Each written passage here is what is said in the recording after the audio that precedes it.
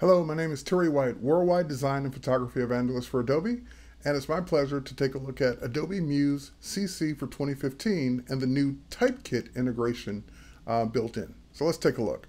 Here I am in Muse, and I'm going to go ahead and open up one of my pages, and I'm going to drill down to one of my text areas here. I'm just going to go make a selection. And of course, the font menu is pretty much the same as it has been in Muse. You typically have three choices of fonts. Starting with the system fonts down at the bottom. These are your fonts that you've got built in that you use for print publishing. But of course, if you use them on the web, they would export as images. So we typically don't use these unless we have to, or unless there was a case where we were going to put an image there anyway. Then you have the standard fonts with fallbacks.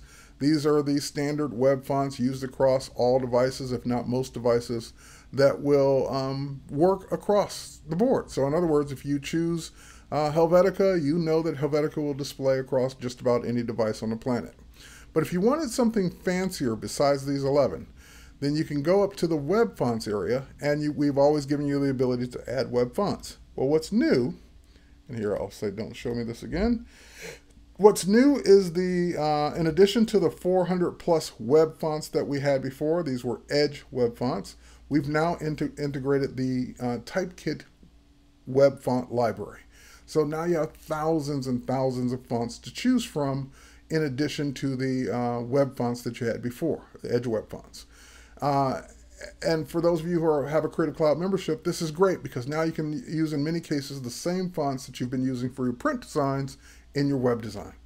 Also, of course, I'd be remiss if I didn't remind you that you have the ability to add your own self-hosted web font. So if you bought a font from a different foundry or you downloaded one from the web and you want to use that font, if it's a web font, you have the ability to add that in as well.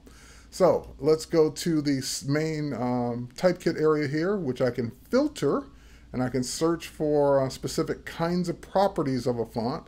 So if I'm looking for a thick font, I can go for a thick one. If I'm looking for a handwritten font, let's turn off one of those.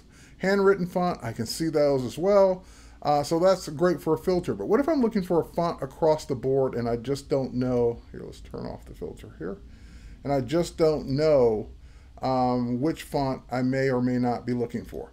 So what I can do, or which category it may be in. So what I can do is, for example, just search for the word Gothic. And that will show me all the Gothic fonts across the Typekit library, all the Gothic fonts across the Edge web font category. And if I had several self-hosted fonts and there was a Gothic, it would show me those as well.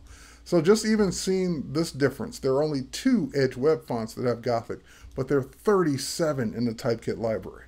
So you have a much bigger range of fonts to choose from when doing your web design work now. So for example, let's say that I choose alternate Gothic as the font that I want to use. I'm just going to go ahead and choose it, click OK. And now that font will be synced to my copy of Muse. And if I go here, I now have the alternate Gothic number 2 to use. And it shows me the web Edge fonts that I've also used. So I'm going to go ahead and choose the new one. And that is my new font for this particular headline. So just that easy to now choose from thousands of fonts as part of your Creative Cloud membership. And of course, a part of Adobe Muse CC for 2015. I invite you to check it out.